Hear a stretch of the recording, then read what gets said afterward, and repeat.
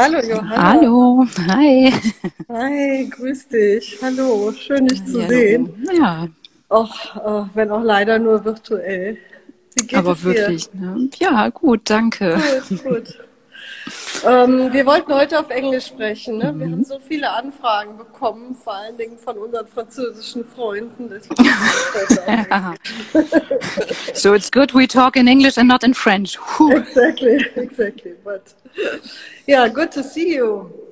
Yeah, same to you. It's Then very we nice. are here in the last days of our exhibition where we are showing the works of Johanna Reich here on the wall. You see, Oh, it's yeah, it's not much left. Wow. not much left exactly. Okay. It's I yeah. didn't know. Yeah, wonderful. And Saturday there was another client who picked up his work, and Oh, wow. we have Hmm. somebody coming on Friday. So you have to produce more, my dear. Yeah, I just produced some. So Okay, there, I great. just got them from Yeah, the store. So yeah. everything's fine. We can continue and go on with the We work. make a waiting list now. Huh? Speaking Yeah, about that's a waiting brilliant list idea. on Yeah. Instagram. Here is Katja. Hi, Katja. Nice to see you. Wonderful. Okay, so our start is Katja Yeah, with Katja. yeah. Hi, Johanna. So, as usual, we would like to start with a little introduction. I mean, a lot of our Wonderful. viewers might know you, but for those who are new in our talk, I can tell them that Johanna Reich is an artist who lives in Cologne, and she's mostly described as a media artist. But in fact, her work includes many different techniques. She uses video, photography, media installations, but also painting and sculpture, which she often combines into hybrid works.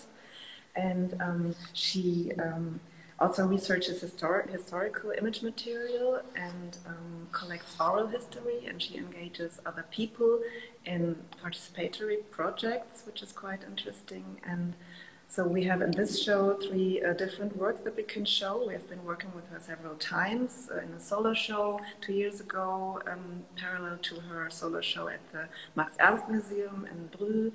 And then she was represented in our show Feminine, and now on equal terms too. So we have had the pleasure to show her several times many different works.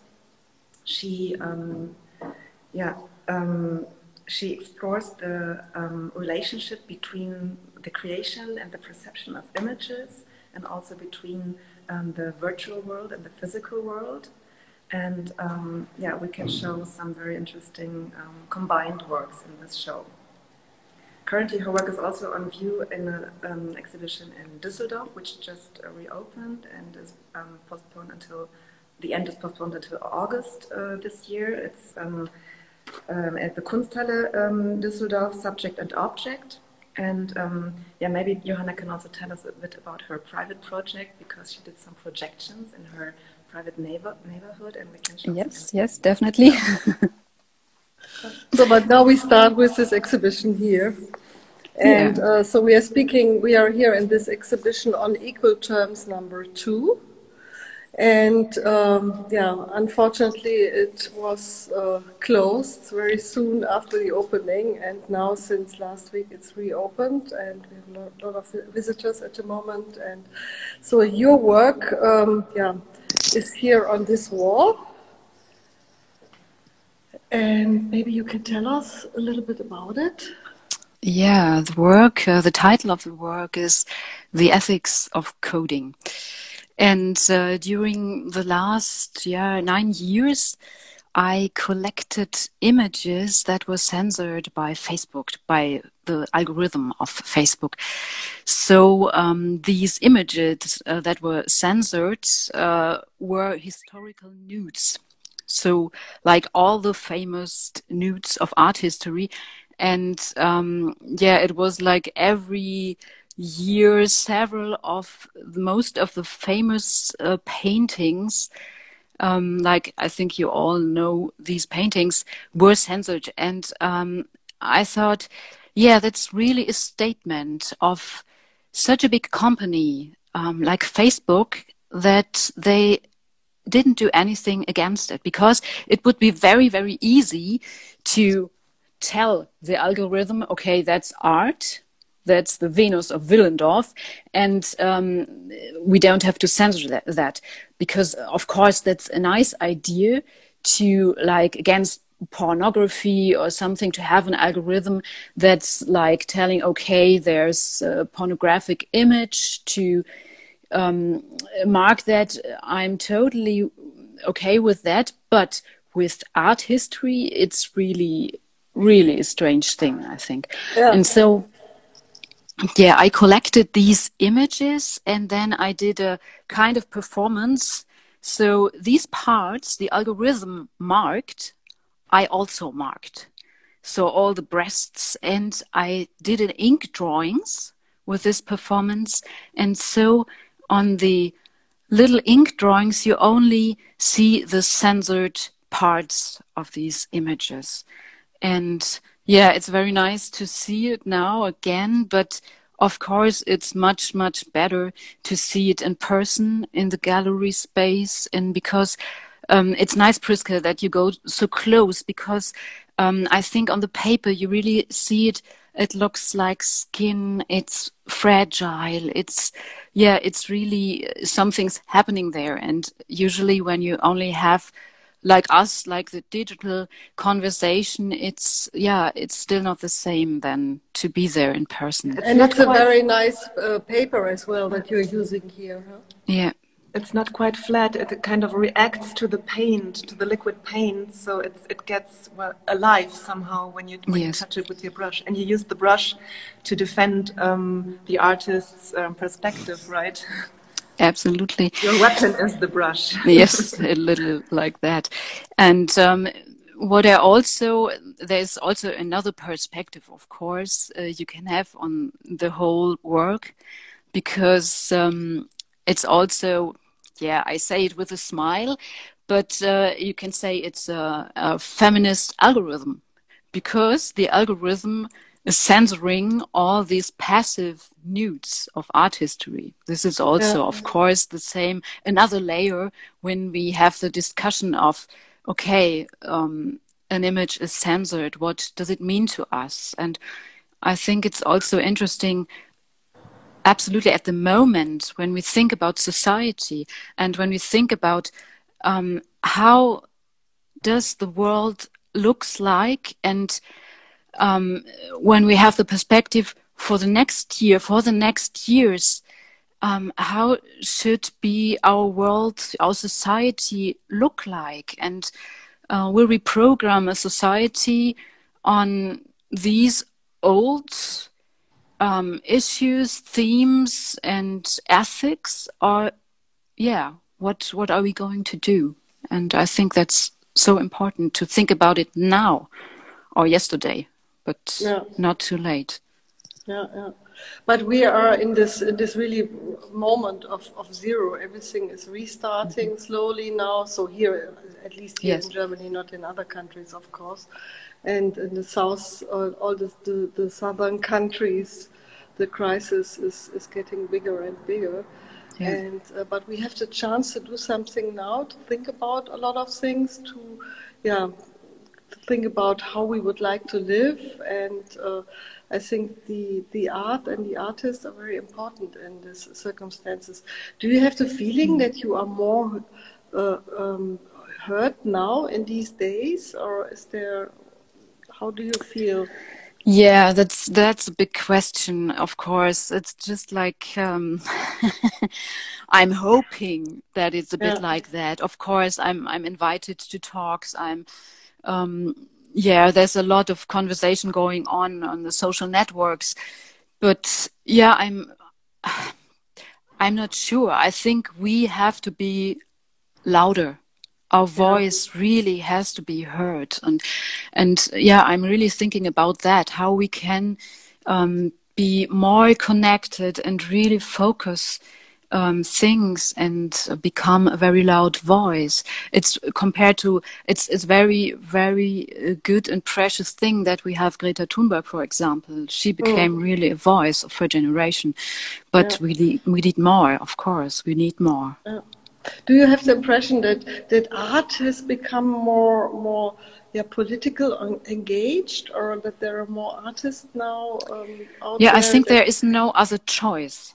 I think it's really, we are in crisis. I think we have been before also, of course. You know about that, you know about all these issues also Karl-Heinz is talking about. Like me, for example, I thought the big pandemic will be a digital one, you know, just like a really digital crisis. And we all know about that. We know about the climate crisis. We know about like the digitization, and a lot of jobs will be lost in the future. And we have to really think about a new society to go on. It's really now. That's the only thing I can say. I saw yesterday on in television that there is an artist, a female artist. That was her performance to eat her own meat. Can you imagine that she was really cutting meat out of her body and cooking it and eating it, just like this tiny thing, you know. But if you I was looking at it, was in Kulturzeit, and you know, it was incredible. So this is a statement. So this is really... This is a statement. Yes. So, but maybe I would prefer to do something else. I show what you are doing here. So here's another work from you, which I love very much as well.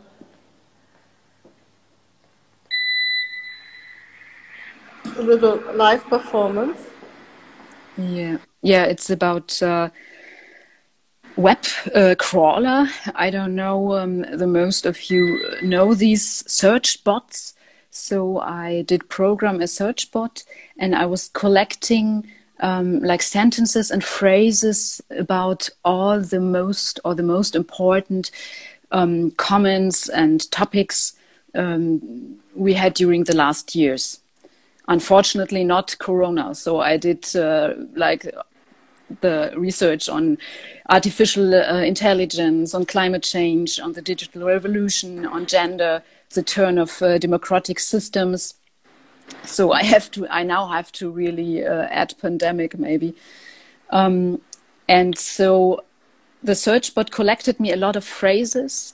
And I decided which phrases to take, and now these phrases are walking through the room, moving through the room as a performance, and they are projected on the walls, on the architecture, but also onto everyone who's entering the gallery, the art space. And what I very much like is that all these phrases that are surrounding us, they become very small and then again very huge and big. And I think for me that's really my feeling I have of these times. It's just like I'm overwhelmed of phrases, thoughts of the future, and sentences and everything, and that's really like getting bigger in my head and small again, and this is really my feeling. But what I like most about the work is that I also added some poems, because it's just like the search bot collected all these phrases, and I wanted to put something human inside of this work. And I think this is so wonderful when you read a poem. I think sometimes you just stop for a while, for an instant, and you just listen to it, and you're just into that moment. And I think that's also something very precious to have. So yeah. My experience with this work, of course, the performance we only make once in a while when we have visitors here. But so during the whole day we just had it on, so it was just projecting different sentences on the wall, Yeah. and so you are constantly with these phrases, and then you see them, and then sometimes you are in a poem. So it's really like something I appreciated very much. So it was always I was very happy to go to see it and to pass by and read these different things. And then sometimes you are a little bit shocked what you're reading, and then sometimes you have this really poetic idea of. Yeah. And they're projecting not only onto the walls, but also onto visitors and or ourselves. And this was also the case in during the opening of your solo show at the Kunstverein Leverkusen a couple of weeks ago. There was a dark room with several media installations, rather dark, several projections, and among others, these two crawlers were driving around and projecting onto all people's legs and trousers, and it was really a bit like living creatures taking part. Absolutely. No, I also really enjoyed that opening. And I also like the way to interact with the work. It was really, really nice. Also, when some kids entered the space, it was also very, very nice to see how they interact with the work, with art, and art becomes us in a way. And yeah, there were even some dogs, and one dog was quite nervous and the other was totally calm, and or maybe some people just wanting to have a nice small talk, and they were kind of disturbed or irritated by these little robots, and it was a different atmosphere. Yeah. There's also something I can recommend to people who are boring. On Instagram, you can find a lot of videos where cats are sitting on the vacuum cleaner. But anyway, it's just. Yeah. And tell us about your project. So during this Corona times, you started to project from out of your window or on the other side of the house. Tell us about it. It's of course, I think like everyone else, it was such a strange time and such a strange feeling when all the art spaces, your gallery, the museums, everything was shut down. And of course, I'm a big I love the digital world. I think there's a huge potential in it, and I like also the democratic approach of it. But also, I think during these times, it's so important also to be present as an artist and also with art, and not to disappear. And so I thought, okay, for me, it's also so important to be in the outside world at the same time, not only in the digital world. And so I just did a very small thing, nothing special, nothing. So I just opened the window, and then I projected on the facade of our neighbor's house. And it was so beautiful to see, because it was really during the first period of lockdown, and really everybody was inside, and sometimes during the nighttime you could see someone who was walking by, or just like getting some fresh air. And for me, there was this one moment when there was like an old man. He was walking by, and then he stood there, and then he just like smiled, and he said nothing but just this hand sign, and it was such a wonderful moment. And he was just like, I don't know, before he looked so sad, and so and then there was this big smile on his face. And also it was a very, very nice time to get to know my neighbors. Also it was very, very funny, because sometimes they came out, or some of them I could see as a reflection in the window on the neighbor's house, and they were just waving and or shouting, yeah, thank you. or something. So for me, this was a very, very special and precious time to be there with art. Yeah, just for really for few people. So, but I think this doesn't matter. It matters that we go out, that we are there, that art is still there, and not only in the digital space, of course. Yeah, this is also perfectly merging private space and public space in this special situation. Of course it is. But then I saw you invited as well other artists to be part of this project. It's just like, because in Germany we are in a way back to normal. So I thought, okay, I have to stop my daily or nightly projections. And I thought, but I wanted to continue because I also had such a nice interchange with so many artists, also from New York, from Mark was here. Hello, I don't know if you're still there. Really, I got to know many artists just by doing that. And so I thought, okay, I could invite friends, artist friends. Just so I will do it every Friday night. Hi, Mark. So I invite them, just I'm screening them on Friday. So we started last Friday with Pauline Fabry. And I screened like this wonderful icebergs from Iceland. And this is also maybe a bit a connection of this Fridays for Future. And next week I will continue with the Berlin artist Adriane Wachholz. And then I will go on. So I think this is also a very nice mixture of doing the real stuff in my street, my house, and also, of course, posting it again on Instagram. This is, I think, this is the way we work, we live, we share. I think there's no way. I think so we did it since since the lockdown. We did always these talks on Instagram. Yeah.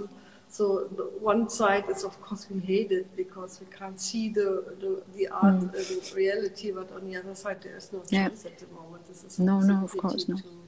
To continue to do something. Yeah, it's just a substitute, and there's always this distance, but at the same time, sometimes we have the feeling that we get more personal at the same time, because we all try to show something from what's going on inside and trying to build a bridge. So absolutely, maybe more emotions or more insight than we would in a normal. Yeah, absolutely. I thought also that it's very interesting to have, because the format is different, isn't it? It's just like I'm also closer with my face and with.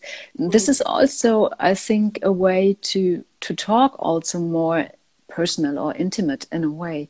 And also I saw a lot of your talks, and I also thought, oh, wow, I didn't know that. And there were so many interesting conversations, and that's also, that's a wonderful chance, I think. Yeah, or all these private places also become public, because we talked to a lot of people who were at home. So we see their bookshelves in the background, and like in their normal clothing that they wear at home to be comfortable, and maybe not with complete makeup, but just as they are. And in a way we get closer to each other. And you are a professor as well in Munich, so how do you engage with your students at the moment? How is this working? Yeah, this is also was a weird situation, because I started in April, and until now I haven't seen my students in real, so just online. And of course we do every week like this video conference, and also some solo appointments. But of course this is weird, and also I still find it very exhausting and difficult to talk about art. You know, this is also with students, this is so fragile and this is so personal, and then you haven't seen each other, never, and you have to show something so personal. This is really challenging, and Oh yeah, here's one of my students, Martina, and she's in Italy. Wow. And they are doing really, this is so unbelievable because I have like Martina, she's in Italy at the moment. And like another one, he's in Spain. And this is really, they're really like having a hard time, I think, also in quarantine. But we also, because the students are really in bad situations, I also have to say that because I think not many people know that some of the foreign students really don't have any money. It's really a very existential situation. And we are starting next week a very nice thing. We did a YouTube channel with all the students and they present work. And so we really, started to do something. And we hope that they can get some funding, some financial support, and also to show their works. And this is very nice to have this connection in the digital world. Also, to include students from also from Portugal. So we have different countries and we gather together. So this is also a nice thing. It would be very nice if the politicians would use this moment for to establish this unconditional income. Huh? Yes, definitely. For all the artists and solo Selbstständige, for all the people that are in these jobs that are would have something. Yeah, and you did that talk, didn't you? When was it? Was it 2 years ago with DM? No, it was 3 years ago. 3 years ago, yeah. So. What was the name? What was his name? The founder of DM. Ich komme jetzt auch gerade nicht drauf. I'm sorry. Oh my goodness. So one of the biggest entrepreneur here in Germany. Oh my God. Oh God. But this Nobody is knows Corona brain, you know. This is absolutely, there's too many Götz. Perfect. Yeah.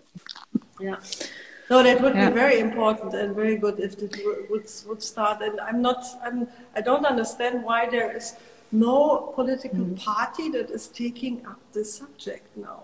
So you hear from times to times a little bit, but yes, of course, there is this big petition which are also signed, but of course we have to put more pressure on it. I also don't know. It's really like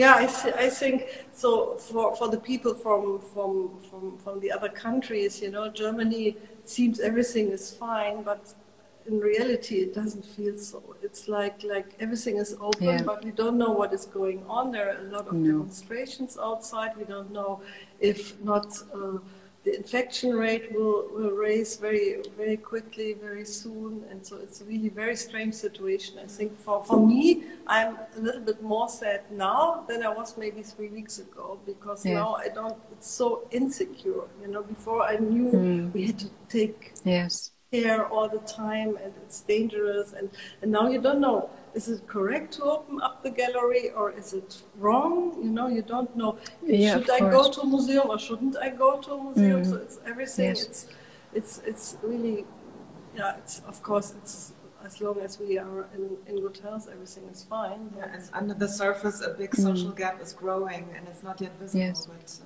it comes later.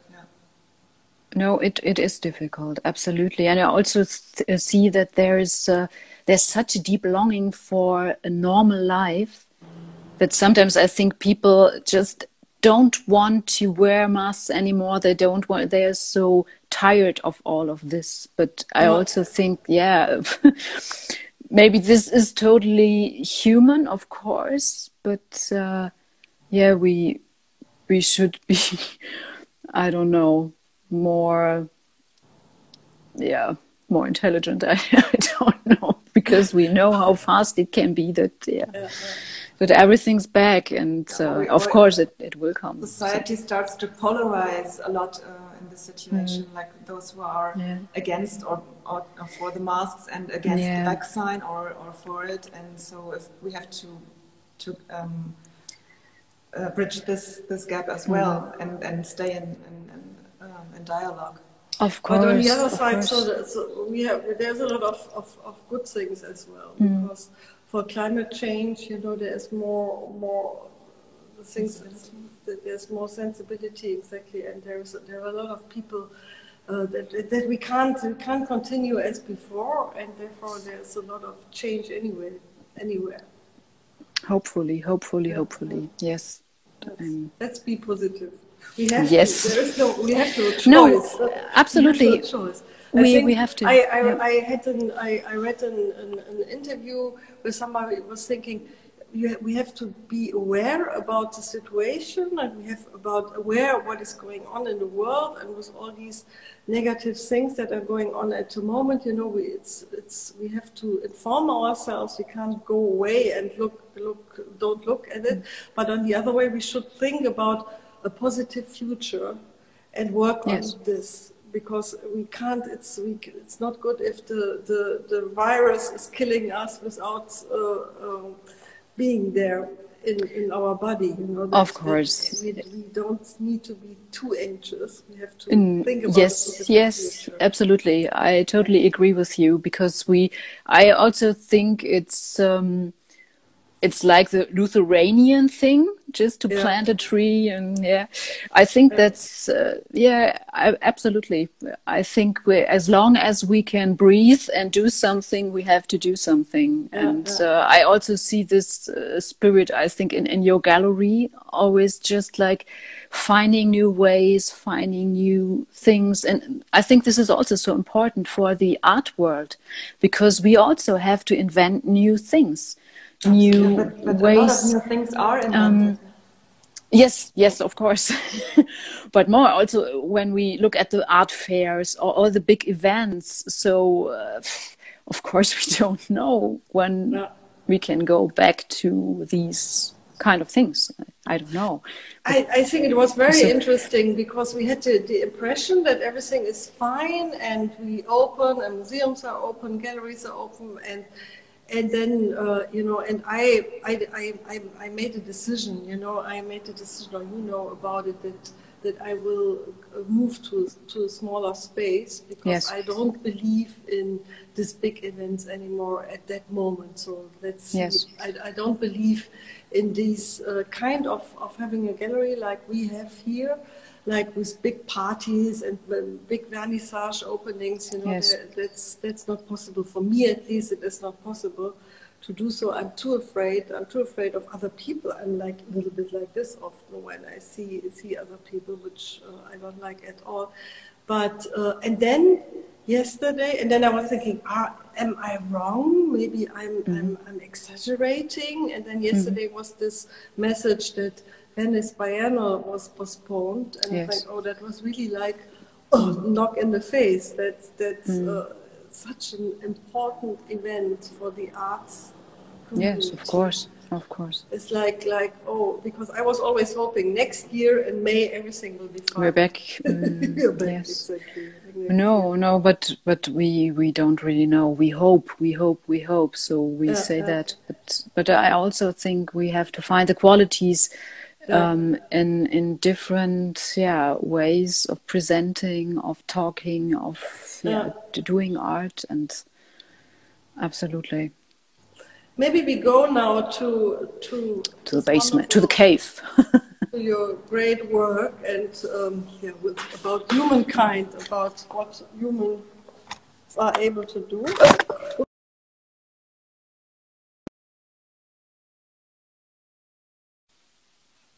Okay. Okay, we are back. I just see beautiful discussion. Hello. You are from San Francisco, huh? This is, I think, Dennis. We're one person. So if the public has questions, would be nice. You can please type it in. So we are going now downstairs to a beautiful work by Johanna. À la lumière, into the light is the title. Yeah.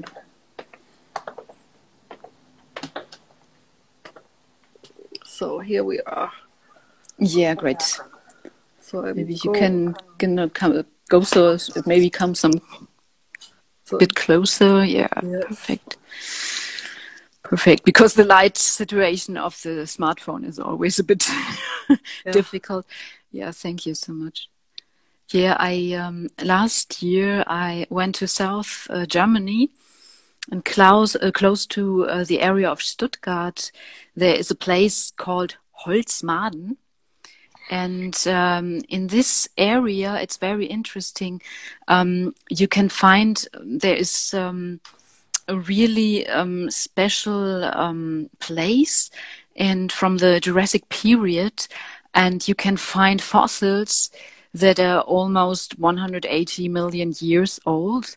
It's it's a wonderful place to be there, and you can find a lot of fossils there easily. And my son always wanted to go there because he was so interested. And I said, oh yeah, I come with you. And we went there with the whole family. And then I really got mad because for me, of course, I did knew that from books, and I also saw fossils before. But it was so different when I stand there. And ja, das ist eine Art Schiefer, genau. I don't know the English word.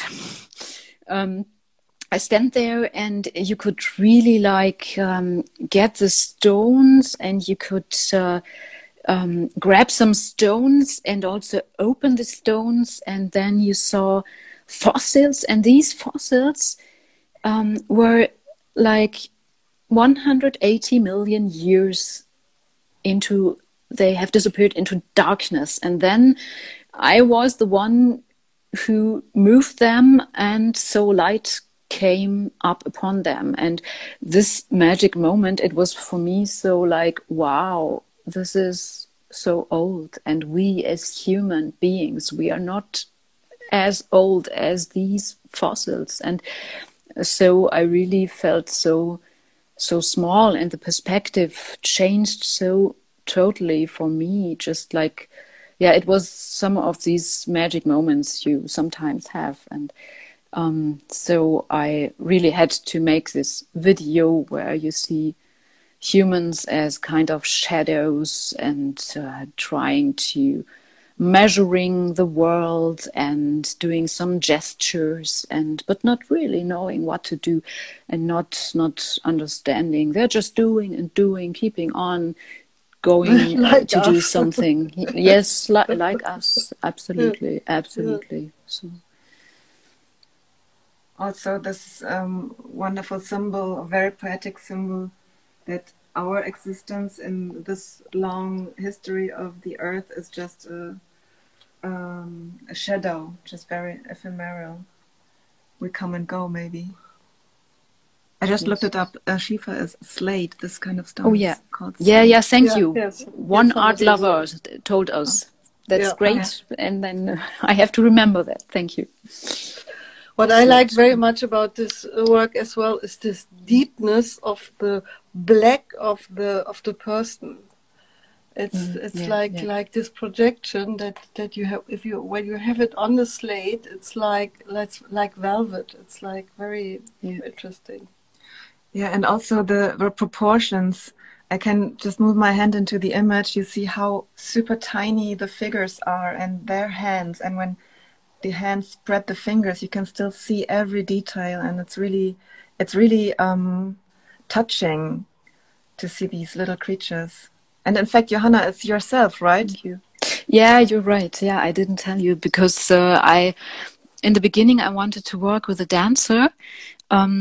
And before I did some sketches to explain better what I wanted to do. And so I did these videos. And then I did work with a dancer, and then I realized, no, it's not working because the dancer is so perfect, and so because the body is so trained, and so every movement is so precise. And then I decided to use my sketch material for the work, because sometimes it's not perfect. I'm sometimes like a little struggling, and sometimes having like this searching movements and not perfect.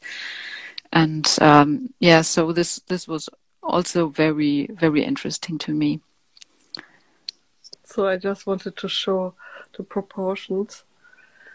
Yeah, very nice work, fantastic. And yeah, you have shown it in Paris in the exhibition during Paris Photo, which was really amazing as well. And also in Leverkusen at the Schloss Moosbruch. Yeah. Yeah. So there are different variations of it, and it's really beautiful. Actually, it's an edition, a small edition. So there are several works, but they are always unique because the stones are not the same. Yeah. There's a question coming on. Yeah. Yeah, absolutely, Jonas. I shall read the question for everyone. Sorry. Yeah.